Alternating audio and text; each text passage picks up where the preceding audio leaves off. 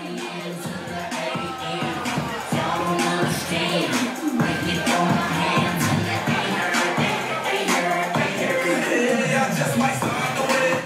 Frontiers friends, I'm Brody Brown. We are here interviewing contestants for West Hollywood's second annual go-go competition. We are here with Quinn. Quinn, how long have you been go-go dancing for? I've been go-go dancing now for 2 years. And where do you usually dance? It's Wednesday night, I'm usually at Here Lounge.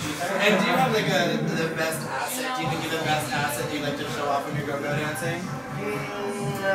My perfect smile. Oh, is that?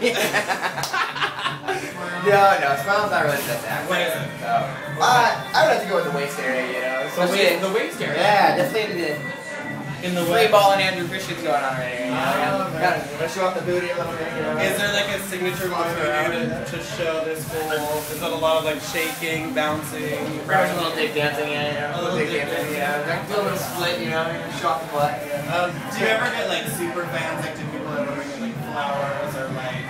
Actually, my friend James actually is my biggest fan, and he buys me a shit ton of Superman stuff, like baseball hats. That's the way I guess go-go dancers are.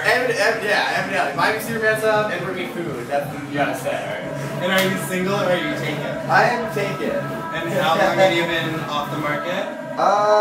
Since June 24th was the date, actually. Oh wow, yeah, right to the date? Yes. Well, it was a big one. Oh, so, gotcha. yeah, so.